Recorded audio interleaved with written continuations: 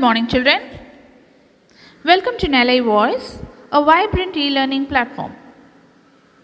In today's session, we are going to continue with Unit 6, Human Organ System.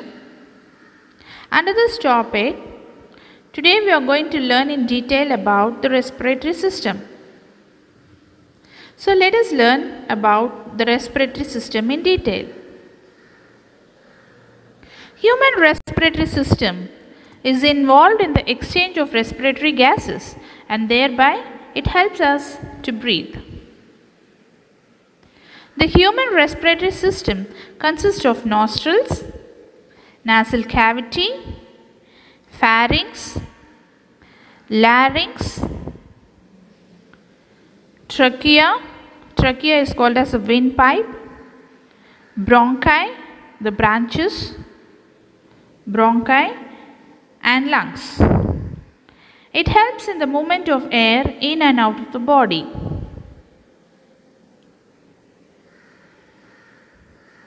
Exchange of oxygen and carbon dioxide occurs between air in the lungs and the blood. So there is an exchange of gases in between the lungs and the blood.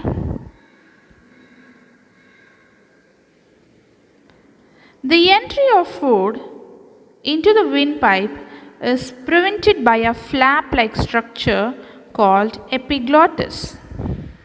The entry of food into the food pipe is prevented by a flap-like structure called epiglottis. Here you can see the flap. So this flap, it prevents the entry of food particles into the windpipe. So this is a windpipe and this is a food pipe. So this epiglottis, it prevents the food moving into the windpipe.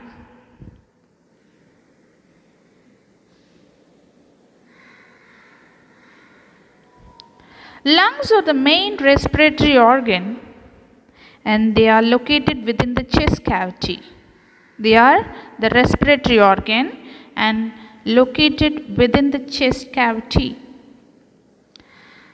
The trachea, commonly called the windpipe, is a tube supported by cartilaginous rings that connects the pharynx and larynx to the lungs, allowing the passage of air.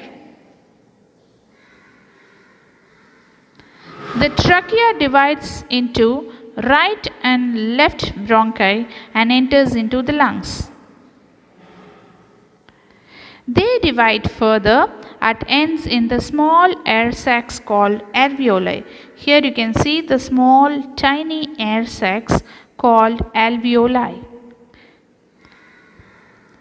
The lungs are covered by a double layered membrane called the pleura. Diffusion of gases, that is oxygen and carbon dioxide, occurs the alveoli membrane. Diffusion of gases like oxygen and carbon dioxide occurs across the alveolar membrane. Now let us see about the exchange of gases by the respiratory system. So the respiratory system involves three different processes, such as external respiration, internal respiration, and the cellular respiration. So let's see what is external and internal respiration. In external respiration, the intake of oxygen from the air and releasing carbon dioxide from the lungs occurs through the nostril. It is called breathing. External respiration is called breathing.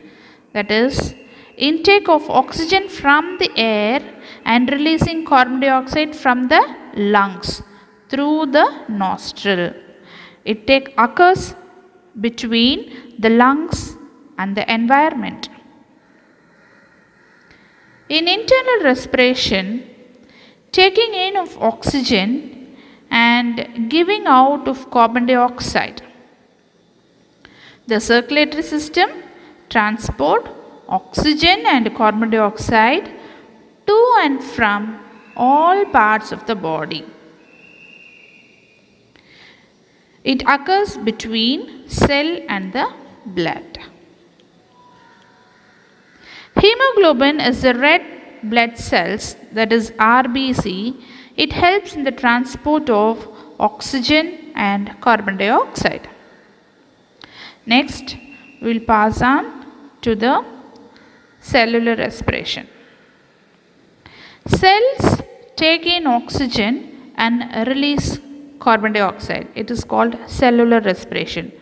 The cells, they take in oxygen and they give out carbon dioxide. Here, taking in of oxygen and giving out of carbon dioxide. So that is called as cellular respiration. I think you are clear enough with what is external respiration, internal respiration and cellular respiration. So today we come to the